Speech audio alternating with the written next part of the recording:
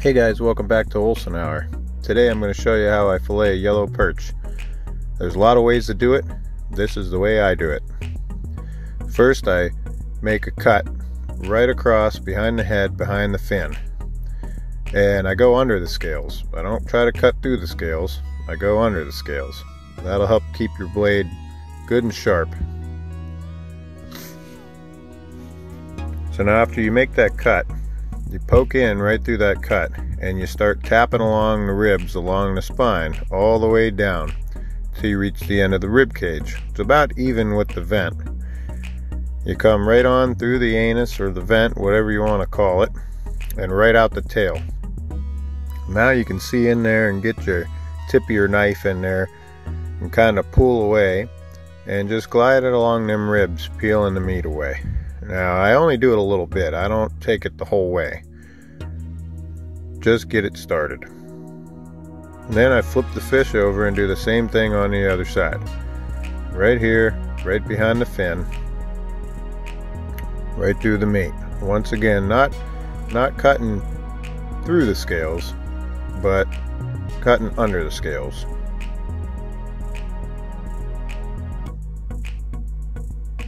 And then same thing as the first side. Enter in at that cut and just take the knife right on down along the spine all the way down past the rib cage where you can poke through. And once you poke through, come right out the tail.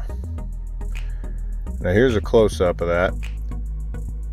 Once again, you'll feel the blade able to push through with no resistance and come right out the vent hole or the anus and right out the tail. Then you can peel that meat up and just glide your knife right along the ribs, just letting that meat just pull away from the bones. You might lose a little bit of belly meat, but not much. A lot of people will scale them first, which is a pain in the butt, makes a mess, but that's how you can get the belly to connect there and have a nice butterfly. I don't do that. I cut it right off right here. And then same thing with the other side.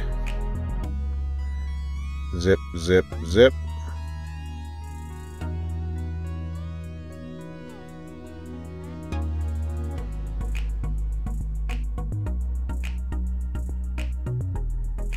And then just cut the whole side right off.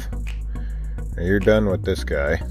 And now what I do is I just skin them like this. I come through, zip, zip, hold that skin, let the knife just follow the underside of the skin, and just fillet that right off of there.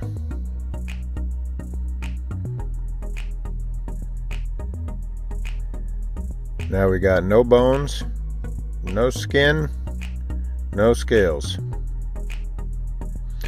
From this, I either put them in a bag and freeze them with water, or flour, egg, cracker crumbs right into the hot oil, which we'll save that for a later video. Thanks guys. Have a good day.